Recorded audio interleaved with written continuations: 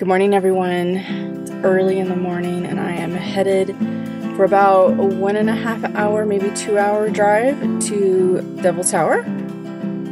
Oh, you're gonna get the camera. She lives in the bar, they don't know her name. Down below, we're all the same. Alright, so we're almost to Devil's Tower and we've stopped for a picture moment, and there's a little placard over here about Devil's Tower.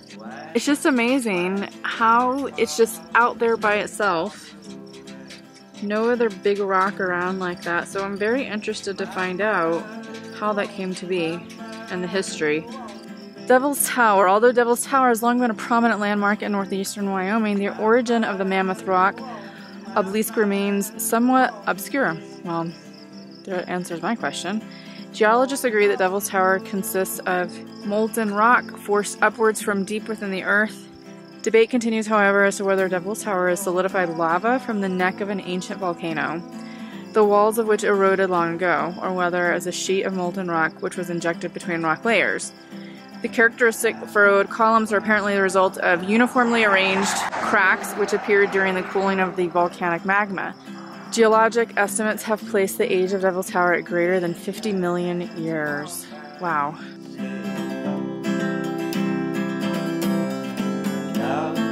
Don't you worry, you'll be coming down next. Okay, everyone, I'm here at Devil's Tower and I got my RV set up, all parked. She's over the sidewalk a little bit. I got here early, which is nice, because look, there's a big old bus coming in.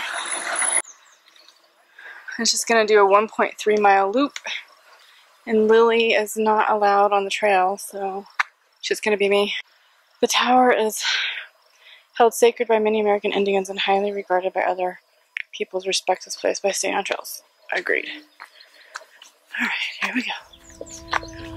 Oh, it's nice and cool. Oh wow, look. There it is. Boy, it's so close.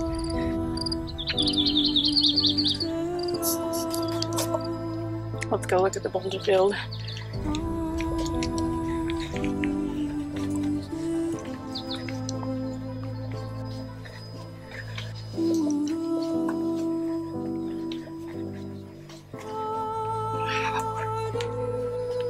It's a nice little trail through here. Golly, it's beautiful. And I love this like craggly old tree.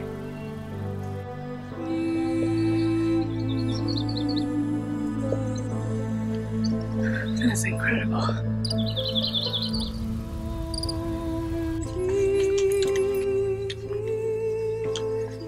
Gosh, I know I'm so silent because I'm just taking in the beauty.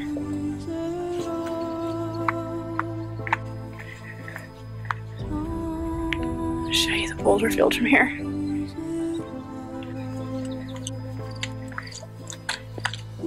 You can see like there's a red cloth on that tree. That is part of the prayer cloths from the Indians. They're supposed to be sacred. I shouldn't say supposed to be. They're sacred. And you're not supposed to touch them.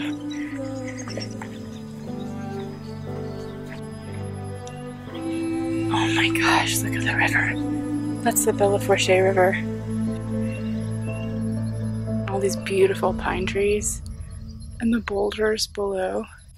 I cannot believe just how beautiful this is.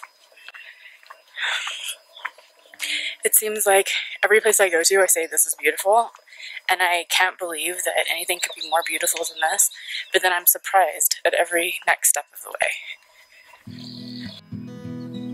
What is amazing to me is the formation of the rocks, where it's got like stripes going down.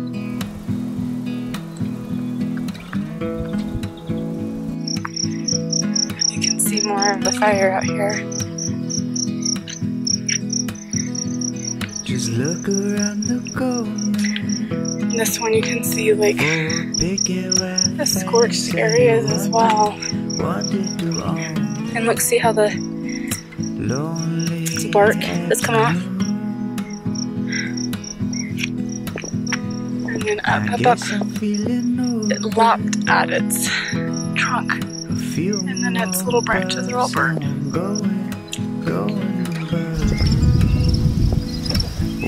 Look at this.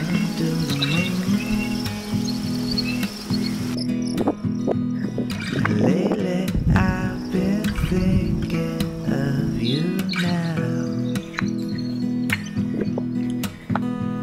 and maybe I'm just sinking through the clouds. Oh, when the waves flow on by, when the waves Here's the camera again. He's looking at us, looking at him. When I came here this morning, this parking lot was not even full, and now look at it, it's completely full. So it happens quickly. Unfortunately, I lost some video leaving Devil's Tower to Spearfish, South Dakota. However, I wasn't there long. I had planned a whole week of scenic routes in South Dakota, but temperatures were rising quickly into the mid-90s, and I decided to head northeast quickly into North Dakota. I decided this at the last minute and had only hours before the sun would start to drop, so I quickly packed up from Spearfish, South Dakota, gassed up the RV, and headed due north on US Route 85. US Route 85 turns out to be a very long 2-lane road with absolutely nothing around. It was starting to get dark, and I don't like driving in the dark, but my destination, a small truck stop in Bowman, North Dakota, was in sight, and I was ready to get settled after the winds were knocking me around all the way from South Dakota. Join me in the next video as I continue east to Minnesota for cooler weather, only to experience 30-mile-per-hour winds, a tornado watch, and yes, flying grocery carts.